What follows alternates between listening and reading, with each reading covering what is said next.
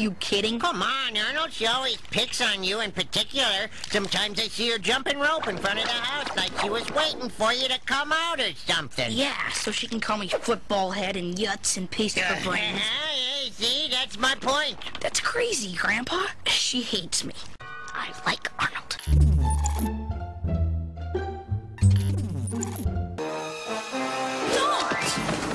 I'm sick of science, and I'm sick of starving, and that dripping faucet.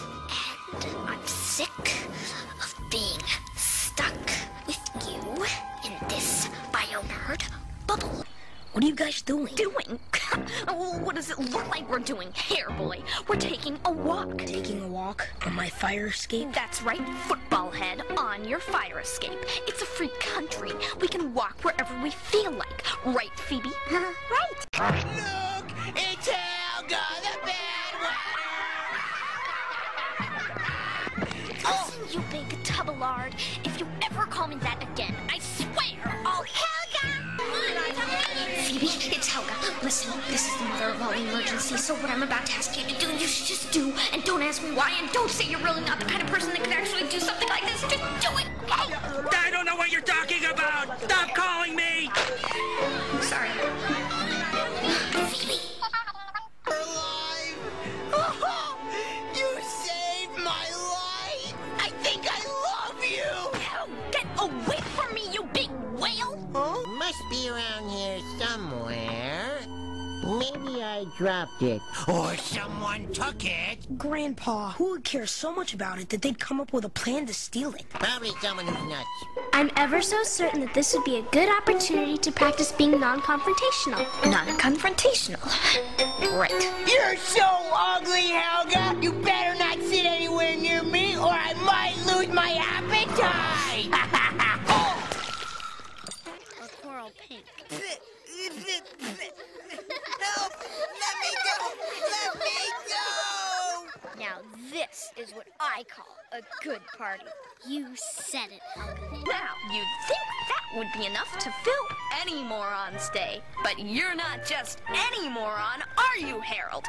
You're the king! Your day's just getting started! So, because of your amazing curiosity about the world around us, you pulled the plug out of the bottom of our getaway boat! This magnet will attract the locket, I'll pull it off the old man's neck, and he'll never even know what happened. 2-foot baby born with 3-foot beard. Ooh, look, there's pictures. Bingo! Well, what do you know, Elvis?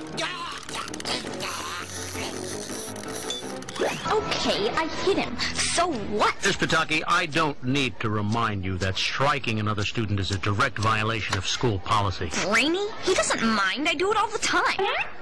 What? You'd suck him too if he was standing there behind you breathing. Breathing? Yes, breathing. Young lady, that is quite enough. I'm not like the rest of you. I'm not wearing a mask. I mean, look at us. Tinfoil in our hair, glass on our faces, high-heeled shoes. Why are we wearing these? We're already taller than the boys. I'm confused. Did you just say you love me? What? Are you deaf? Arnold, not now! Not now. Who the? Oh, Arnold just told me. Sheena, what is this junk? Where's my burger? Where's my double chocolate milk with the 2 baby straws? But the health food plate is much more binding. I don't need binding, Sheena. It's okay, Helga. I know all about your gastrointestinal disorder. What with your constant trips to the bathroom and all. That's it, granola girl. You're dismissed. And take this health crap with you.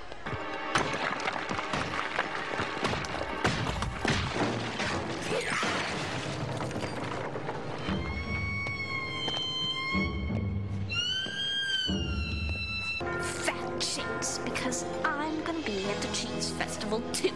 And by the time I get through, Lila is going to hate Arnold.